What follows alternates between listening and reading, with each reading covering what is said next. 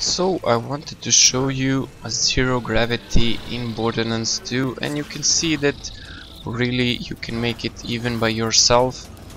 And I wanted to talk about really more about the Borderlands, the pre-sequel, because I think they should have made it a little more original, because it is really similar to the Borderlands 2, and it is using the same game engine, same weaponry. You can see the return of the Herald bitch and some other weaponry.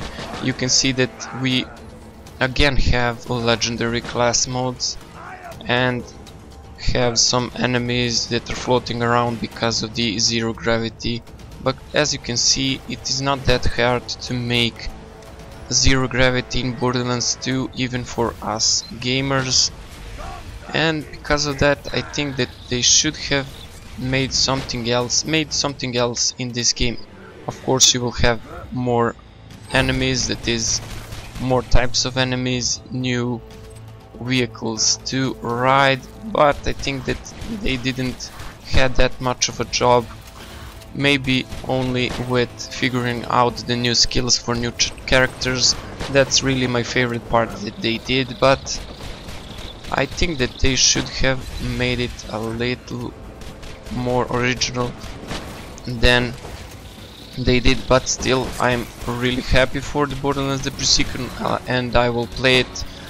But I just wanted to share with you that I just think that they should have made it a little better. And again, I will say, I heard that the prices for us gamers are just too much, because the Borderlands 2 wasn't that high priced, and the Borderlands the pre-sequel will be with pre-ordering $60, and really we get really same game as the Borderlands 2.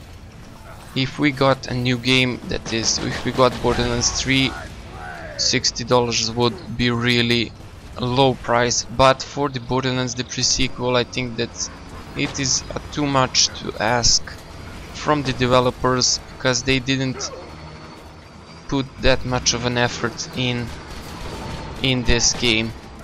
So I hope you enjoyed this video, and if you share my opinions, please let me know in the comments below. And if you don't, again, let me know in the comments and tell me what did I say wrong for Borderlands the pre-sequel.